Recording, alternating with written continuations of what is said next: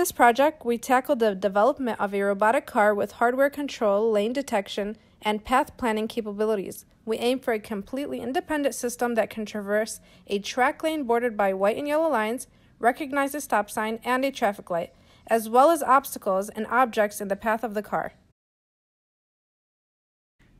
Using a linear regression algorithm, we are able to detect straight yellow and white lanes and have the car drive between them.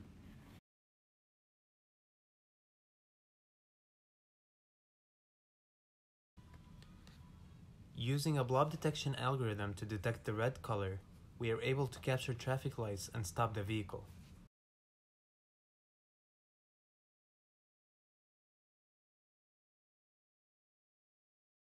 The car will only proceed when the light is green. Using a shape detection formula to detect the shape of a stop sign, the vehicle will stop for a short amount of time and then proceed.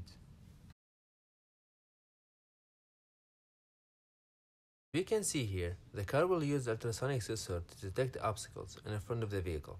When an obstacle is detected, the car will execute a maneuver to avoid it and continue on its path. The car will continue driving on a green light.